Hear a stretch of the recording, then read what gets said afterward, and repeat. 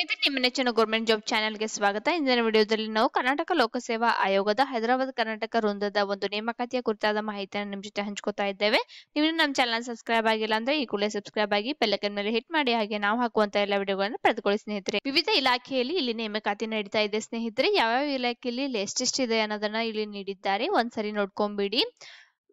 ಈ ಹುದ್ದೆಗಳು ಯಾವ ರೀತಿಯಾಗಿ ಕ್ಲಾಸಿಫೈ ಆಗಿದೆ ಅದನ್ನ ಡಿಟೇಲ್ ಆಗಿ ನಾವು ಡಿಸ್ಕ್ರಿಪ್ಷನ್ ಬಾಕ್ಸ್ ಅಲ್ಲಿ ಈ ನೋಟಿಫಿಕೇಶನ್ ಹಾಕಿರ್ತೇವೆ.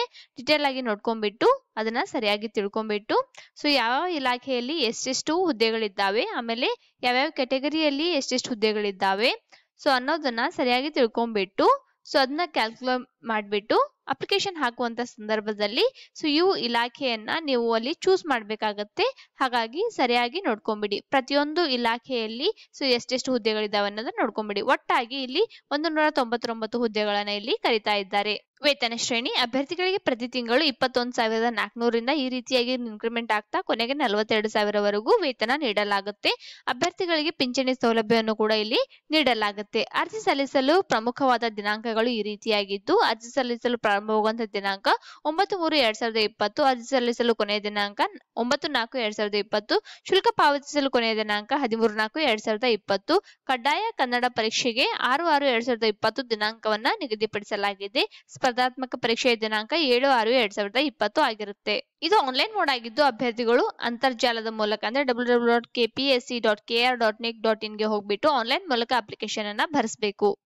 ಅರ್ಜಿಯ ಶುಲ್ಕ ಈ ರೀತಿಯಾಗಿದೆ ಸ್ನೇಹಿತರೆ. ಸಾಮಾನ್ಯ ಅಭ್ಯರ್ಥಿಗಳಿಗೆ 600 ರೂಪಾಯಿ ಒಂದು ಅರ್ಜಿಯ ಶುಲ್ಕವಿದ್ದು, ಜೊತೆಗೆ 35 ರೂಪಾಯಿ ಪ್ರೊಸೆಸಿಂಗ್ ಚಾರ್ಜ್ ಅಂದ್ರೆ ನಿಮ್ಗೆ ಇಮೇಲ್ ID ಮತ್ತೆ SMS ಮೂಲಕ ಏನು ನಿಮಗೆ ನೋಟಿಫಿಕೇಶನ್ ನೀಡಲಾಗುತ್ತಲ್ಲ, ಆ ಮಾಹಿತಿಗೋಸ್ಕರ 35 ರೂಪಾಯಿ ಪ್ರೊಸೆಸಿಂಗ್ ಚಾರ್ಜ್ ತೆಗೆದುಕೊಳ್ಳಲಾಗುತ್ತೆ.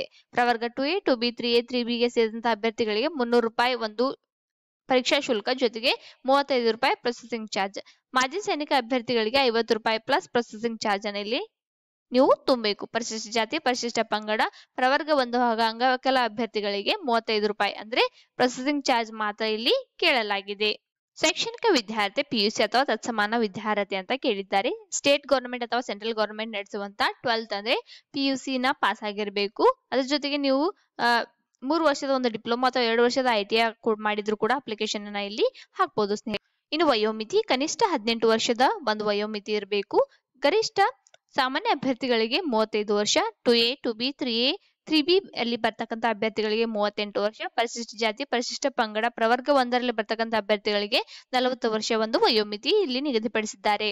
ಮೇಲೆ ತಿಳಿಸಿದಂತಹ ಒಂದು ಹುದ್ದೆಯ ನೇಮಕಾತಿಗೆ ಅಭ್ಯರ್ಥಿಗಳಿಗೆ ಪರೀಕ್ಷೆಯನ್ನ ನಡೆಸಿ ಅದರ ಮೂಲಕ ರಿಕ್ರೂಟ್ಮೆಂಟ್ ಮಾಡುತ್ತಾ ಇದ್ದು, ಆ ಪರೀಕ್ಷಾ ವಿಧಾನಗಳು ಈ ರೀತಿಯಾಗಿವೆ. ಪತ್ರಿಕೆ 1, ಪತ್ರಿಕೆ 2, ಪತ್ರಿಕೆ 3 ಅಂತ ನಡೆಸ್ತಾರೆ. ಪತ್ರಿಕೆ 1ರಲ್ಲಿ ಕಡ್ಡಾಯ ಕನ್ನಡ ಪರೀಕ್ಷೆ ಇಲ್ಲಿ ನಡೆಸ್ತಾ ಇದ್ದು, ಇದಕ್ಕೆ 150 ಅಂಕದ ಒಂದು ಪರೀಕ್ಷೆ ಇದ್ದು, ವಿವರಣಾತ್ಮಕ ಪರೀಕ್ಷೆ ಇದ್ದೇ ಅಭ್ಯರ್ಥಿಗಳಿಗೆ 1 ಗಂಟೆ 30 ನಿಮಿಷ ಕಾಲಾವಕಾಶ ನೀಡಲಾಗಿದೆ. ಪತ್ರಿಕೆ 2ರಲ್ಲಿ ಸಾಮಾನ್ಯ ಕನ್ನಡ ಅಥವಾ ಸಾಮಾನ್ಯ ಇಂಗ್ಲಿಷ್ ಎರಡರಲ್ಲಿ ಒಂದನ್ನು ಅಭ್ಯರ್ಥಿಗಳು ಆಯ್ಕೆ ಮಾಡಿ ಪ್ರಶ್ನೆಗಳು 100 ಇದ್ದು, ಅಬ್ಜೆಕ್ಟಿವ್ ಟೈಪ್ ಇರುವಂತಹ ಪ್ರಶ್ನೆಗಳಿಗೆ 1.5 ತಾಸು ನೀಡಲಾಗುತ್ತೆ.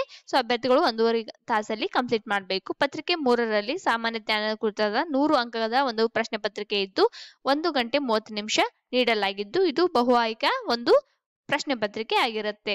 ಫ್ರೆಂಡ್ಸ್, ಇದು ಈ ರಿಕ್ರೂಟ್ಮೆಂಟ್ ಕುರಿತಾದಂತಹ ಡೀಟೇಲ್ ಆದ ಮಾಹಿತಿ. ಈ ನೋಟಿಫಿಕೇಶನ್ ನಾವು ವಿಡಿಯೋ ಡಿಸ್ಕ್ರಿಪ್ಷನ್ ನಲ್ಲಿ ನೀಡಿರ್ತೇವೆ. ಸರಿಯಾಗಿ ಓದ್ಕೊಂಡ್ಬಿಟ್ಟು ಅರ್ಹರಾಗಿದೆ ಆದಷ್ಟು ಬೇಗ ಅಪ್ಲಿಕೇಶನ್ ಹಾಕಿ, ಅಥವಾ ನಿಮಗೆ ಯಾರು ಗೊತ್ತೋರಿದ್ರೆ ಅವ್ರಿಗೂ ಕೂಡ ಈ ವಿಡಿಯೋನ ಫಾರ್ವರ್ಡ್ ಮಾಡಿಬಿಟ್ಟು ಆದಷ್ಟು ಬೇಗ ಅಪ್ಲಿಕೇಶನ್ ಹಾಕ್ಲಿಕ್ಕೆ ಹೇಳಿ. Thank you.